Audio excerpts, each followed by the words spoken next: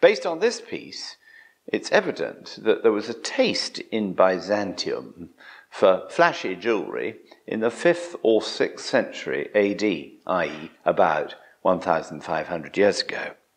Because this is seriously flashy. It's made of solid gold and has this extraordinary open-work bracelet to it. It's the cutout and detail of the open-work bracelet that I think makes it so special. If you look carefully, either side of the central roundel are cutouts of lions.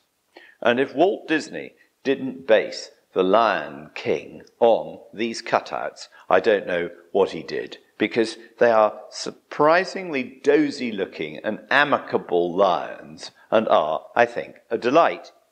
Next to that is a botany cross, and next door to that is a similar Walt Disney, rather dozy-looking peacock. A peacock that's looking behind it at its luxuriant tail. Then we have a hinge, and then on the return run, another peacock and another lion.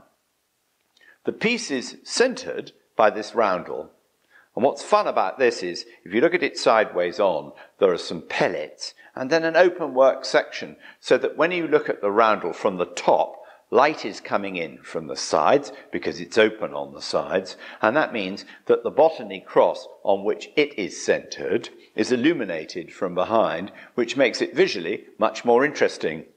And of course the botany cross is the cross that has these little trefoil, warty bits on the top.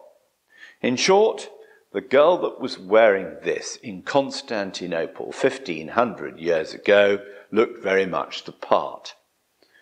What would the part cost you today? Well, in the Timeline auction, this spectacular bracelet is estimated at £4,000 to £6,000. Modest, I'd say.